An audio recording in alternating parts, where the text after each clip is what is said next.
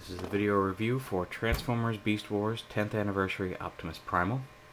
As you can see, he's back to his monkey self.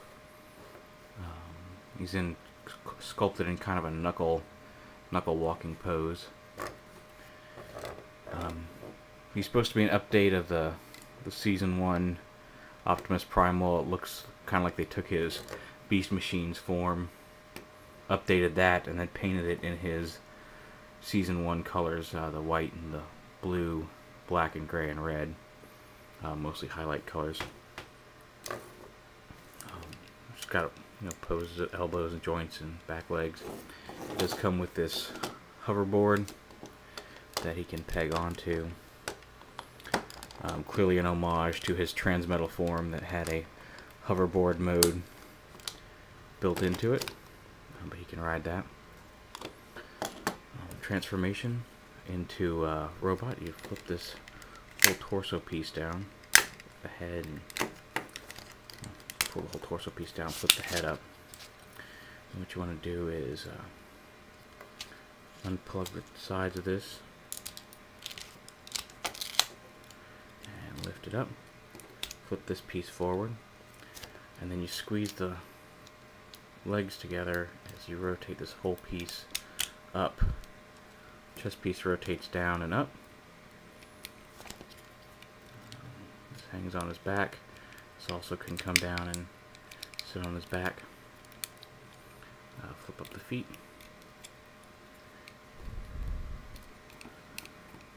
And rotate the hands. Put the thumbs down.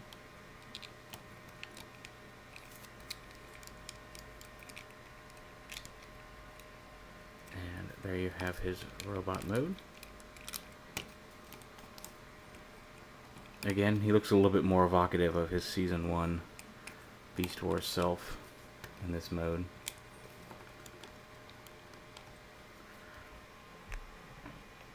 There, if you want to see a comparison of the colors and size.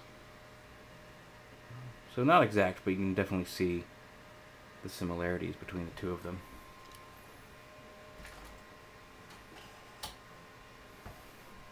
He can also, I drilled some holes in his hands and feet so he can also peg onto and ride the surfboard,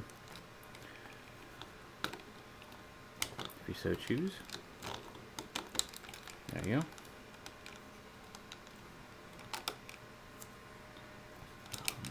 And in robot mode, he can hold this as a, usually it had a cyber key. I've just put a little piece of plastic there to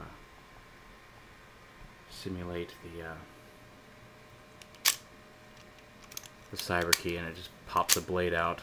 And once the blade's popped out, there is a missile there that launches by pushing this trigger. And it launches that missile. And that can peg into his hand. Same peg that he used as a monkey to his feet. And you can hold it like this. You can have him hold it up over his shoulder like call it a bazooka, if you like. I generally just leave it off to the side. I don't generally pose him or display him with the surfboard because it's neat, but it's an entirely separate. The whole gimmick's an entirely separate piece, and don't really care for it.